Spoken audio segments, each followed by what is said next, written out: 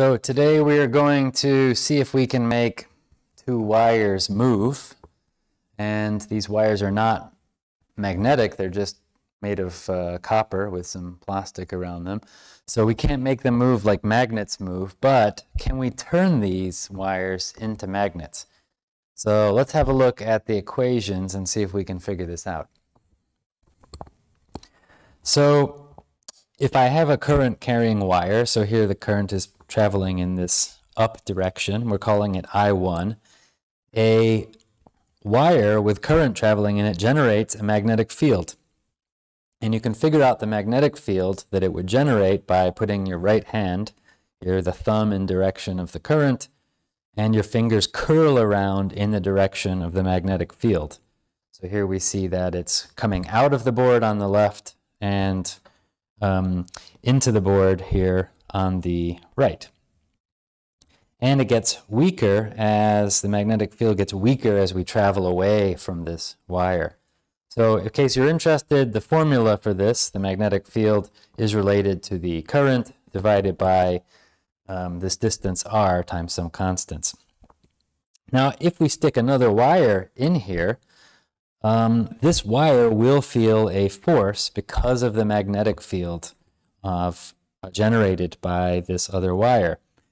So to figure out that, what we do is we use our right-hand rule again. We put our fingers in the direction of the current, we bend them into the direction of the magnetic field, and we see that our thumb is pointing here to the left. So this current moving through I1 generates a force on the other wire, I2, and we can see the formula for this here in case you're interested. This is a force of IL cross B. So, of course, I2 is also generating a magnetic field, and so wire 1 will feel an equal and opposite force. So we would expect wire 1 to feel a force, wire 2 to feel a force, and they're both toward each other. So this is what we would expect. Now, what would happen if we put these in opposite directions? So now we have an opposite current. Here, the magnetic field from I1 is kind of in the opposite direction. It's now pointing toward us, where the second wire is. We can put our right hand in the direction of the current.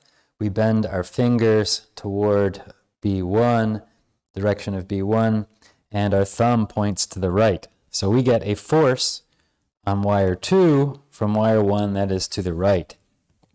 And, of course, we're going to get an equal and opposite force on the other wire. So now let's have a look and see if this works in real life. So I have my two wires here. I can put a lot of current through that with this transformer here. So I'm going to put in 120 amps of current. I'm going to put my polarity so that the current is traveling in the same direction. And so now this is the two wires, current traveling in the same direction, and now I turn on my current,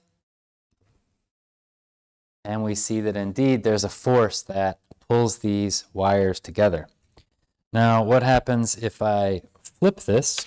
So now the current is traveling in opposite directions, and I turn this on, and we see that the wires are pushed apart.